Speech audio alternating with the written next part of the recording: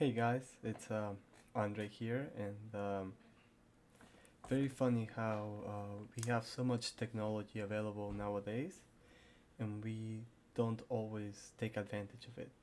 And as we begin to work, we get our network of people that have experiences in different fields, and it's important to reach out to them and to try to make your life as simple as possible. The concept of simplicity is very powerful.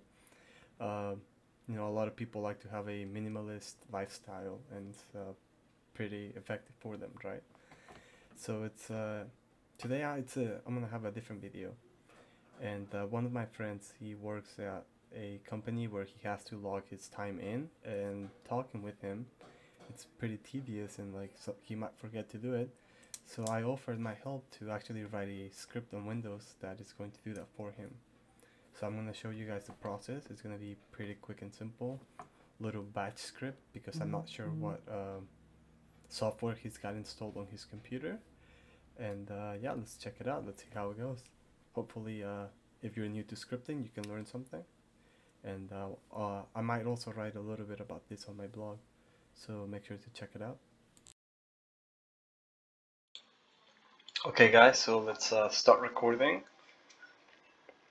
And let's get to it. So first, we're gonna make the timesheet script. So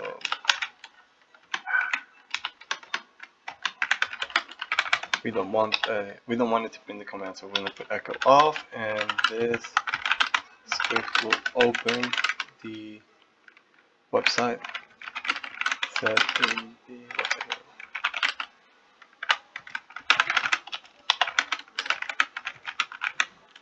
website.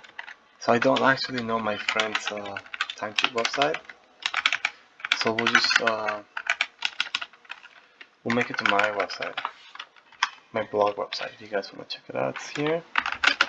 And then we're just gonna use the default browser to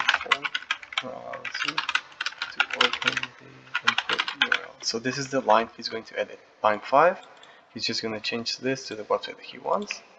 And we'll start default browser website. And let's test it out. I saved it to the desktop. It's in Spanish, but this is the correct path. TimeSheetScript.bat. Boom. Opens up my thing here. We'll close it for now.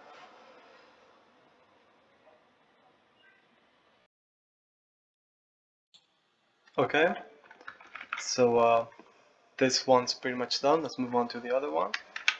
This is actually what's going to run everything. This will create... Sorry, I think my keyboard is super loud. To run every Thursday. We need to get the going to save set script to run.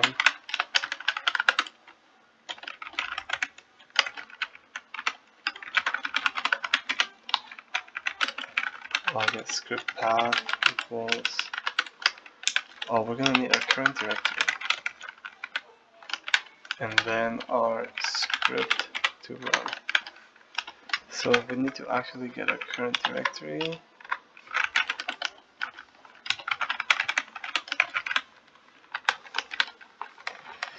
I know it's like 0 will give me the, so this will give me the path to the file, but I only want the directory.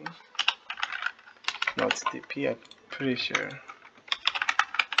Let's see.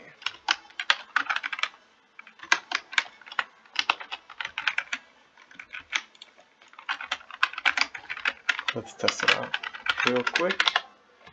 Okay, okay, yeah, I'm missing this.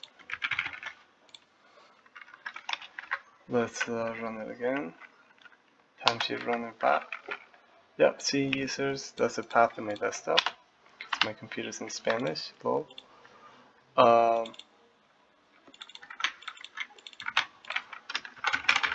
Creating task to run Okay, and then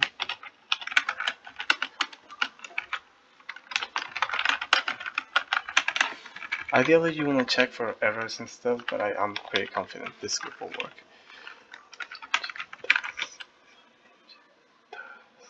Okay, so now we're going to use the command to create a task. And to create a new task, we want this to run weekly. Our task name is going to be TimeSheet Opener. And then our task TR, that's a flag for the script we want to run. It's going to be the full path. So it's going to be this, right, plus the current directory. So it's scriptPath. Boom. And then we want this to start on a Thursday. And yeah, that's pretty much it. You can look up the documentation for the task scheduler and see the different events. But yeah, let's test it out once. It's going to say success, created a task, and let's just check it. Task scheduler, come to local, refresh the list, and then go to timesheet opener. It's set to run next Thursday, so the 7th at 1. So it's gonna. So my friend has to edit the website and run it, and from that time that he runs it, it's gonna run every week. And then boom, that's it. And hopefully you learned something. You can create tasks for things that you can automate, things you do every day. Pretty simple. And yeah, keep coding, guys.